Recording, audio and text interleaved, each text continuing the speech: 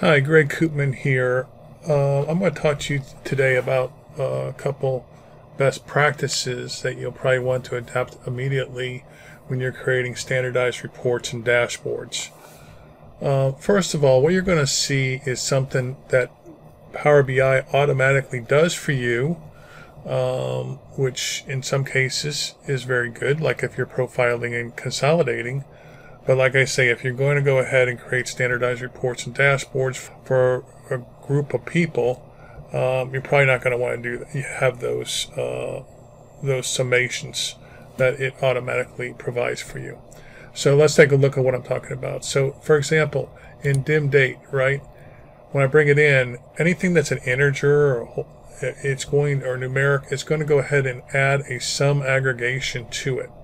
So what does that mean? Well, if I go ahead and click on calendar year and we look at it, and let's say I push it into a table. Let me bring it over here so it's a little bit easier to see. And I go ahead and I translate that over to a table. Calendar year is 7338695. Now, that doesn't make sense. What that is it's taking every number, every year that's associated with the fact internet sales. So if we go to the model, it's taking every calendar year, like 2002 and 2004, whatever it is, and it's taking, since it's associated with the fact internet sales and it has like 60,000 rows in it, it takes each one of those, dates, or the calendar years, and adds them all up. And that's the number you're seeing here. Okay? That's not what you want. So what you need to do is, for a lot of different columns that you'll see, you need to eliminate that sum aggregation. So the way you do that is you highlight it, you come over to column tools, and you click here and say don't summarize. Okay? All right. And then you see the summation symbol goes away. Same thing with this fiscal year. You do the same thing, right? Okay, now once you come over here, and let's try it again. So now I'm on calendar year. There you go. Now you see all your calendar years are in an appropriately formatted. Okay, so that's one thing that you want to change right away. Okay, and so let's say we take sales amount and we bring that into our report, or into our visual, right? So we're going to click there, and everything looks very good here. It adds it up, it sorts it and groups it by the calendar year. But the problem is that by doing it this way in DAX later on, when you need to do a little more advanced DAX measures, you need to many times refer to that measure by name. And this won't allow you, as you click on it, as you see, it's really not in a DAX name formula type situation. So you're not going to refer to that by name. All right. What you really want to do is have it set up so that you click, you're going to unsummarize it. Okay. And now it's really no longer a summation. So if I click on this and bring it in this report, all of a sudden you're going to see about 60,000 rows repeated. Okay. And because it does it for every line item. So it's not able to sum it to this aggregation of the calendar year. So that's what we still want to happen. So what I can do, though, is I can go ahead and take this column name, and behind the scenes, right inside the table, if I go to the table itself here, right, and I go to sales amount, the sales amount column, right, and change the name to something we really aren't going to use. Okay, so we're going to change it because we're not going to see this particular name outwardly in our selections. So I can change that name, and what many people will call it is like row underscore sales amount or line underscore sales amount. I'm just going to call it row underscore sales amount because it's really just referring to the row, not to any aggregation. So I'm just going to say row underscore sales amount. Okay, so now the name has been changed, and now when I go back out to my report generator here, it will say row sales amount, right? Okay, but I still don't want row sales amount. I want it to be able to create a measure, so I'm going to come up here and create a measure, new measure. And I want to use the word sales amount because it's a good label that I do want to use. So let me go back to that again. So I'm going to say sales amount.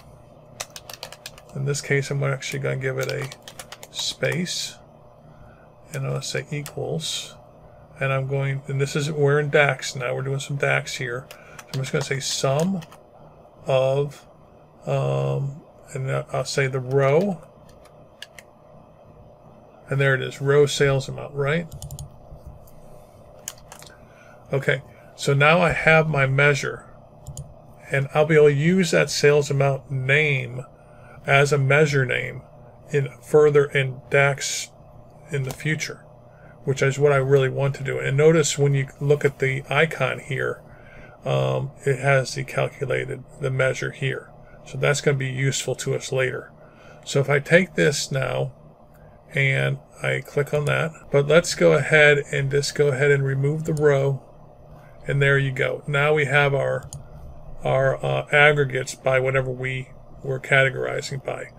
The row sales amount, we're going to go ahead then and we would hide that. Okay, and now we're dealing with sales amount from now on in. And let's just say we're going to do quantity, order quantity, right? So if I did order quantity, so right now if I went and did a new measure and I wanted to say quantity or sales amount divided by quantity, right? So I say sales amount, right? Divided by quantity, order quantity. You see, order quantity, I type in order, you don't see anything. You can't divide it by order quantity. All right? It has to be a sum. So let's just cancel that for a minute. Let's say I even made this already a sum. Let's say I went back up here and made that a summation. Okay. Now it has a sum in front of it. Now let's try create a measure with it. So I'm going to say divide sales amount, right, divided by order quantity, and notice again, you don't see it. You can't do it, right? So that summation thing doesn't work right, okay? It won't work. So that's why, again, so if you really want this to be able to divide sales amount by order quantity for some reason, we would then have to come out of here and take order quantity, and I would just probably, well, we could leave it as order quantity and just add we can't do the same name, right? So I take order quantity, I remove the summation from it, don't summarize. Okay, now I'm going to go ahead and create a new measure, which is just going to be, I'm just going to call it order quantity, but I'm going to put a space between it, so that way so I create a new measure. I'm just going to call it order quantity with a space between it, so therefore it's unique. It's not using the same name. It will allow that. And I'll say, again, sum of order quantity. Now here, in this case, it will find the order quantity. Okay, and now I have a real measure called order quantity, and if we look here, you'll see that there, right? Now I want to come back up here and say new measure, and I'm going to divide the sales amount aggregate measure by the order quantity aggregate measure. Okay, so which we'll call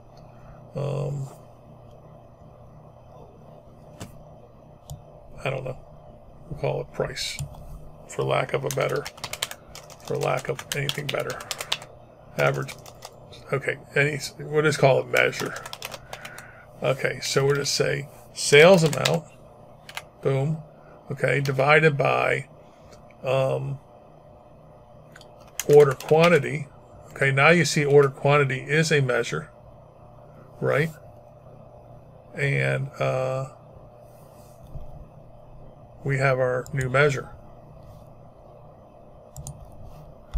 Well, it doesn't like that name, so we'll call it test measure.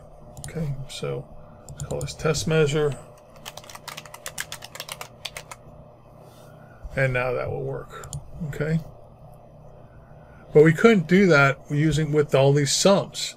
And we're going to need to do that kind of thing. Okay.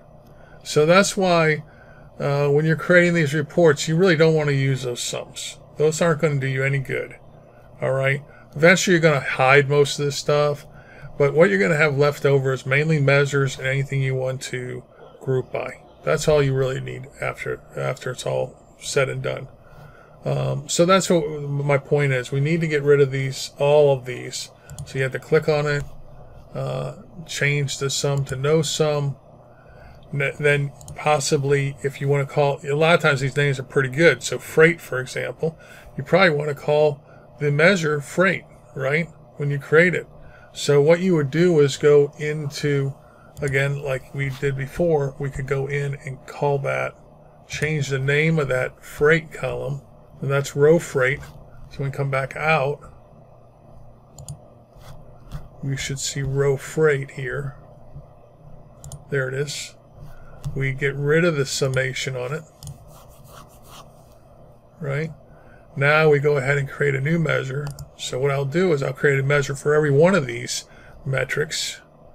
And call it and change the names and make it use this kind of technique. So that we can, so let's say freight equals sum of row freight, right? Now it's going to be a good aggregate. It's going to make for a good measure, and I can use that in other formulas. Okay, obviously like promotion key, this kind of thing, you want some promotion key, and you probably wouldn't even show it. Okay, in most cases, so then you'd hide it. But I'll go through that later. But really, that's the point of this video, and is to get rid of these sums and replace them with a real measure, so you can extend your power of using DAX in the future. Okay. Okay, very good. Thank you.